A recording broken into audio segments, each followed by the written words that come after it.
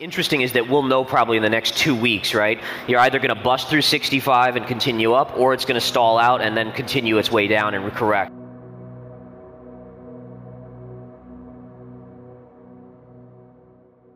Hello everyone, today our guest is Gareth Soloway.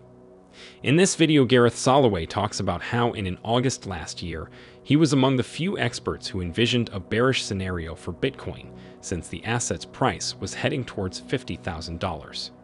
Back then, the American said that based on the charts, BTC should surpass the $50K milestone, but eventually will decrease to $18,000. If you enjoy this highlight videos, please kindly subscribe and help share this video for us to share more of this valuable content. Thank you. For starters, a financial advisor always preaches long-term investing. The oracle of Warren Buffett: if you aren't willing to own a stock for 10 years, don't even think about owning it for 10 minutes. The rules seem to change when making points about whether or not to own Bitcoin. It's often measured in quarterly returns instead of years, but how about we look at 3- and 5-year time horizons? The 2-year ROI of Bitcoin surpasses the 8-year ROI of the S&P 500, which is telling considering how well the S&P 500 has done over the past decade. Now, what about risk? An investment that has drawdowns of to 93% in 2011, 85% in 2013, to 83% in 2017, and 72% YTD cannot be investable. The standard risk metrics like Sharpe or Sortino ratios would show that right. Wrong. The Sharpe ratio is the measure of risk-adjusted, really volatility-adjusted, returns.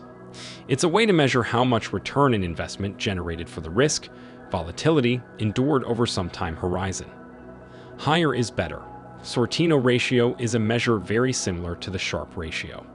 The big difference is it does not penalize an asset for upward volatility, as that volatility is not unfavorable. What do you notice? Even during one of the largest drawdowns in its history, Bitcoin is less risky than bonds over the last 3 and 5 years. Gold has also been the better diversification tool than bonds when comparing it to correlations to the S&P 500 and has a positive return. Gareth Soloway has made a number of correct calls this year. In May, I'm breaking them down because they're hard to keep track. There's so many. In May, when Bitcoin was still at around $56,000, he said it would go down to $30,000, retrace to $30,000. In 2 months, it hit 31. At that point, he said it would go back up to 52 before retracing. And in exactly 3 months, in September, it hit 52 before retracing. And now he's calling for potentially $20,000. So, the first questions I have for both of you: where is Bitcoin heading next? Let's start with you, Gareth. Okay, so being a chart guy, and I'm short term, so my long-term views, you know that, David, I've said long-term, I do believe it's going to 500,000. Question is, how long is that going to take? Short-term, being a chart guy, I have to focus on that $65,000 high that we recently hit in, I think it was in April. And as long as we stay below that, then technically this is a lower technical high. So again, one of the things I do is I take the emotion out of it. There's so much hype in Bitcoin, but you have to let the chart dictate your moves. So as long as we stay below Bitcoin, I'm in the bearish camp in the near term, even though I'm bullish long term. So couple things. Number one, Bitcoin began in 2009.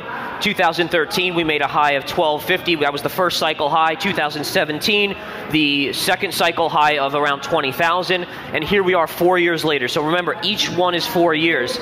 So what I'm saying is that as of now, 4 years later, where we've hit 65,000, that stands out to me as the cycle high for this cycle, unless proven otherwise. Meaning that if we take out 65, then that wasn't the cycle high and we could still go higher. But again, the chart has to tell me that before I jump to that conclusion. As much as my gut or my emotion wants to say, yeah, let's do it, you know, let's rah, rah, rah, charts are the king for me. My only concern, so we have this ETF on the futures that debuts next week. So you've seen this massive hype going into that. And if you look at when the Bitcoin futures debuted, I think it was in 2017, that actually was the top.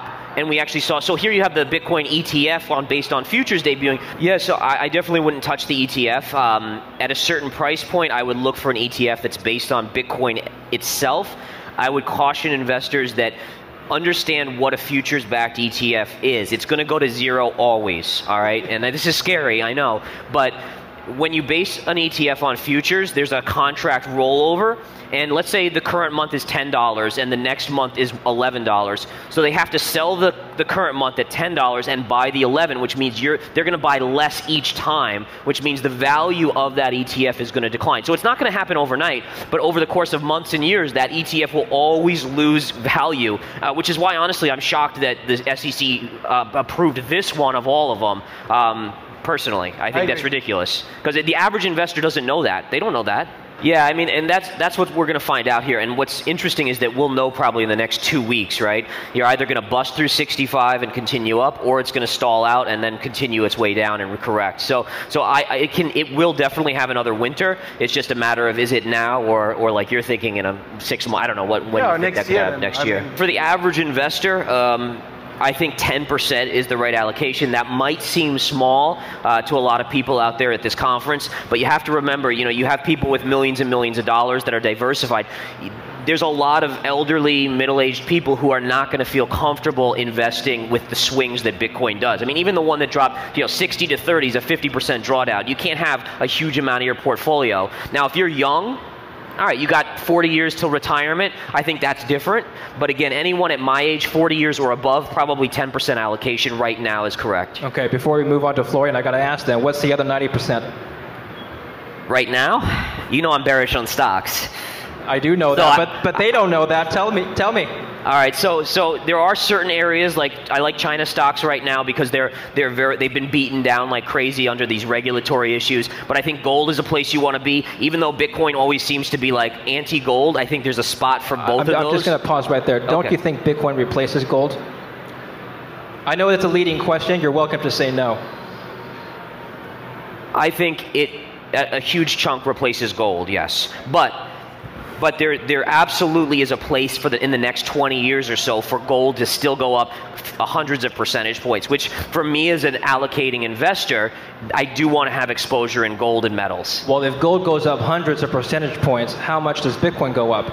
Once it gets down to 20, it's going to 500, so that's a lot. If I may jump in, just one of the reasons why I'm also a little concerned about overdoing it in Bitcoin itself is that we aren't necessarily 100% sure yet which cryptocurrency is ultimately going to be the ones that end up being those top cryptocurrencies 10 years from now. So while Bitcoin looks like the dominant force, does Ether overtake it? Does Solana? I mean, there's so many, and it's always rotating because it's such a new asset class that, again, if you're going to do it, maybe even diversify within cryptocurrency a little bit. That most likely Bitcoin is the dominant force, but there's still that 25% chance that it isn't. And I think you have to, as an investor, I mean, if you're someone who's going to allocate, someone, let's say 20 million portfolio with a 10%, you need to be aware of that. So I'm in the camp that there's always a chance. I'll just say this, folks, is since I've invested since the late 90s, I have had plenty of stocks, and they were stocks back then, go bust or have massive down moves, and I've learned that nothing is infallible, nothing is invincible. So I have to, from now on, I'm always that conservative trader that's thinking about the negative possibility to protect me. It's the same reason I want to buy gold, is I don't have very much trust in the Federal Reserve and our government in terms of the debt. The future looks bleak in terms of the dollar, and I want to be hedged against that. I want to go to sleep at night knowing that if I wake up the next morning and there's been a dollar collapse, that I'm okay. There's a 100% chance that if you hold a US dollars in cash, you will lose value in the next year. There is a 100% chance you will. But there is not a 100% chance you will lose value in Bitcoin. Think about it. But so this is right. So yes, 8% inflation next year. That's what they're projecting. So you're going to lose 8%. But what if Bitcoin falls to 20,000? How much did you lose there? So what about, again, going back to diversification, I don't mean to be a broken record, but a little bit in gold, a little bit in crypto, a little bit in stocks, a little bit here and there, and hopefully you can at least come out break even. Gareth Soloway summed up his Bitcoin plans in these comments.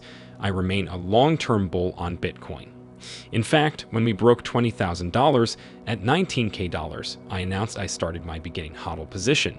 And so, ever since we were at $65K, and even though I was bearish, I was always saying, listen, long-term, there is a huge place in the economy in the world for Bitcoin, and I think we'll get there. And we'll get to 100K, 500K, maybe $1 million. If you enjoy this highlight videos, please kindly subscribe and help share this video for us to share more of this valuable content. Thank you.